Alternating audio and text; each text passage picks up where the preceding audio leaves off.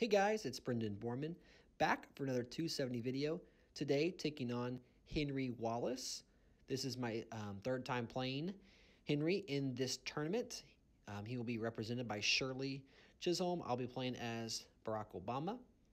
Instead of starting off in New York like I have the previous two times, I'm going to start in the classic Old South. And that's actually where I thought Shirley was going to go because that's what she has been doing. But instead, she pivoted to Florida. And looks like I'm going to go ahead and get the Old South uncontested on turn number 2. I'm somewhat tempted to block swing states. I'm thinking about going into Wisconsin. Maybe if she goes the Ohio, Pennsylvania, or the Ohio, Wisconsin, New Mexico route, or if she goes maybe a Pennsylvania, Wisconsin kind of combination. Anyway, she did not, and so I'm going to go into New York, which there is a potential for a clash here. There's also a chance that she could go into Utah or Massachusetts. The previous two times that I've played Shirley, she was preemptive in defense of that town and gown when I did have New York uncontested. So I don't really have to spend my Old South. I definitely can defend with it later, or I can expand into South Carolina now to give me a chance to go up if I need to. If she just goes in one state like a Virginia, which she does not. She is, of course, getting that swing state bonus, just like we talked about earlier with the Ohio, Wisconsin, New Mexico route. We did clash in New York, and so I definitely want to make it a priority to spend $300K in New York because with the swing state bonus, she cannot this turn. So that will give us full control of that state. Now, we might have to defend it later. But looking at Shirley, she is a pretty interesting character. She does have an oil bonus as well as her, of course, 40% African-American bonus. She is pressuring us now in Michigan and Virginia. So some high-tech action. I'm going to try to get town and gown, although I'm going to open up in Arizona as well as possibly going to New Mexico, possibly going to Iowa. I've got 23,000, maybe one more town and gown state. I'm going to go Delaware and District of Columbia. That will allow me to maybe get African-American a little bit easier down the line. And, of course, the 10K in D.C. will count toward town and gown should we need it. Okay, so she does pivot over to California. And it looks like we've got some clashes going on in the Old South. So we go up to the third pip in New York, and we get Utah and Massachusetts uncontested. Although she does steal Virginia, that does net us the town and gown bonus. So we do swap out the Old South for the town and gown bonus. It is still one bonus apiece. Okay, so we are facing pressure. I could pivot to high tech. I could pivot to African American. I'm going to open up in New Hampshire, open up in Iowa, and then I'm thinking about leaving Arizona alone. Most players tend to gravitate toward Arizona, and Shirley, in this case, being played by Henry, has shown a track record to spin in Arizona. And so I am going to try to get the African-American bonus through the Old South and by also kind of expanding my reach. Let's see what Shirley does here. She does move up into Illinois, so she also, maybe thinking we were coming in Michigan, has her eyes on the AA bonus. The preemptive defense in Utah did not work, but it was just town and gown money. Makes it a little bit harder for her to steal in the future. I now have 162.5 African-American bonus every turn. I definitely need to get into Illinois. Looking at my town and gown, she could try to steal Massachusetts. I think that I'm going to go 1. I'd like to go 0 or 2. Going to open up in some more African-American states for the most part. I think that I'm probably pretty safe in the Old South this turn. She just has that one pip in California, so she really can't net any major bonuses. I might just try to get ahead of her in New Hampshire If she doesn't go fully into Arizona, that could be a state where I can steal in New Hampshire fully. Okay, let's see what happens. So she's possibly making a play at the oil and gas bonus very soon. Massachusetts is left alone, but she does pressure in North Carolina. No action in Tennessee or in Illinois for her. Okay, so now we have 667,000 to her 589,000. This is the first turn that New York is really in play. She has not made a gutsy play like that in the past, but I want to make sure I use my town and gown money in New York if I do defend. So I'm going to go up in Tennessee. Kind of eyeballing Michigan for high tech, but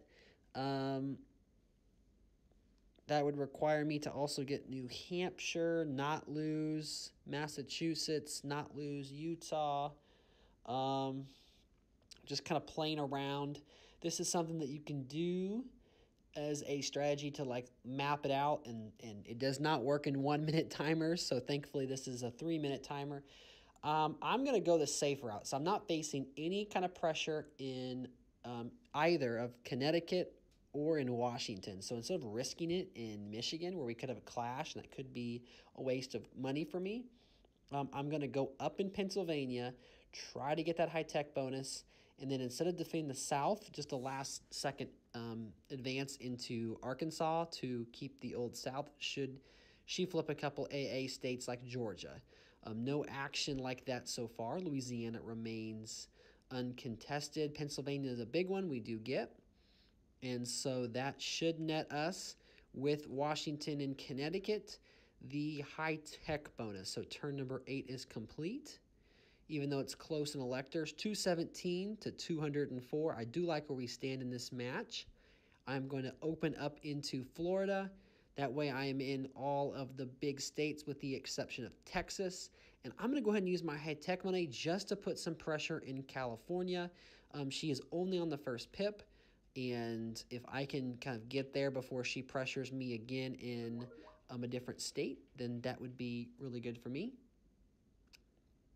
I'm thinking that if I'm her, I might use my swing state money in either Pennsylvania, North Carolina, or I'm using my town and gown to maybe defend with in New Hampshire.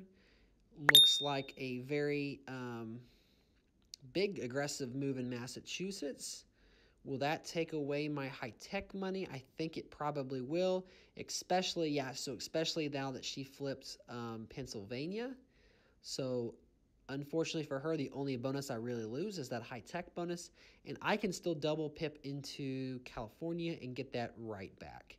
Now, in hindsight, I really didn't play this very well. I have New York and I have Illinois, and I'm going to possibly get California, but I'm missing one more Latino state to get that bonus. So I'm not in Colorado or New Mexico, and I kind of gave up on Arizona. So I could pip once into Nevada to get that Latino bonus next turn.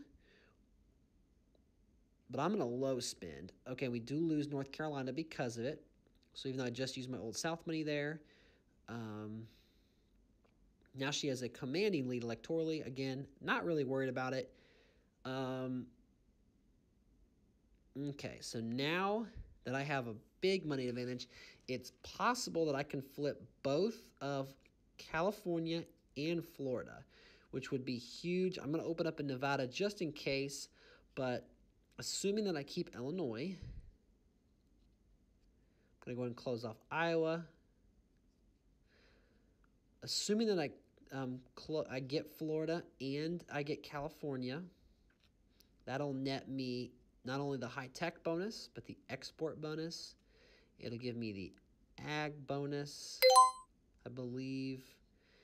Let's just see here.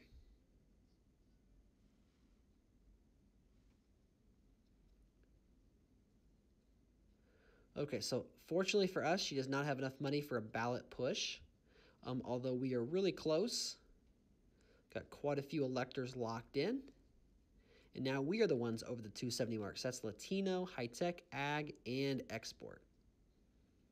Big turn for us. We are now up to 7 of the 10 state bonuses. Oil is still up for grabs. Of course, Obama and oil do not go very well together. However, I'm just going to enter into all of the open states. We might clash. It might force a ballot. It doesn't really matter to me at this point. I'm going to use my Latino to preemptively defend in Nevada and in New Jersey. I have a bunch of high-tech money. Again, she only is sitting at less than 400,000, so there's not much that she can do. I could try to flip Michigan at this point. Illinois, I'll just play a little bit of defense.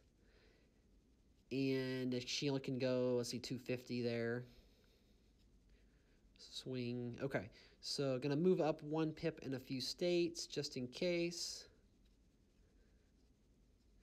And I'll use my high-tech in Connecticut.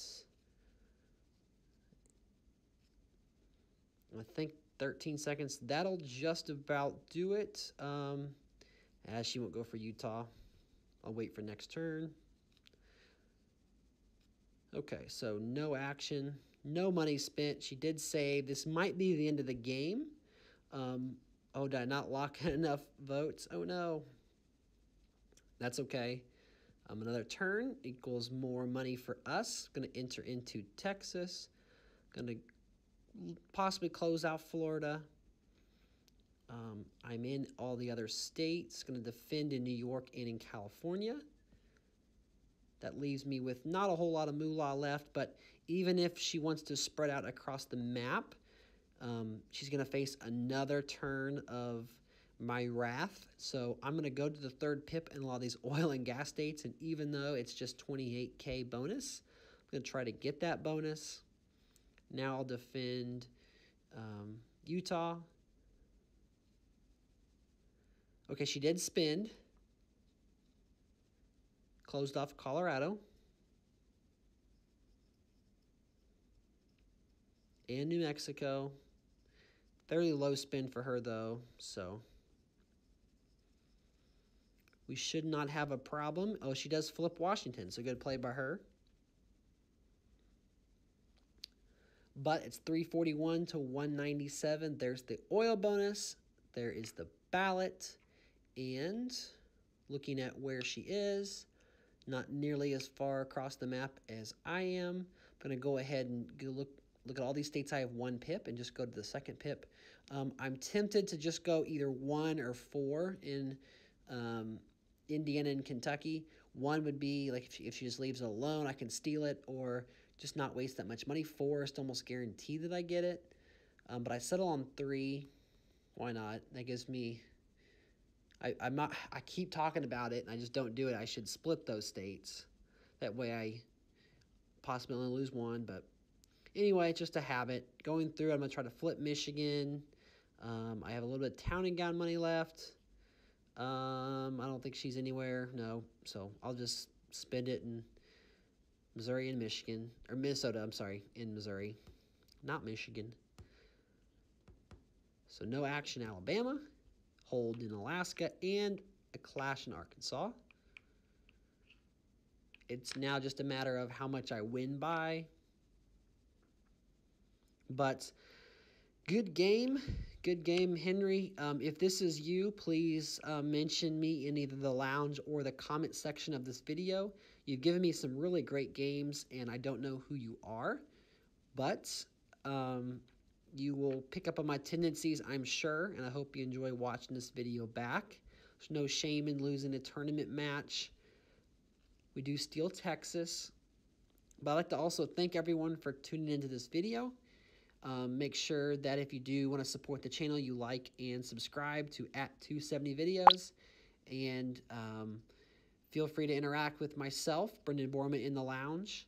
And be on the lookout for future videos. If you have a suggestion for more content, holler at me. And until next time, this is Brendan Borman saying thank you and have a good one.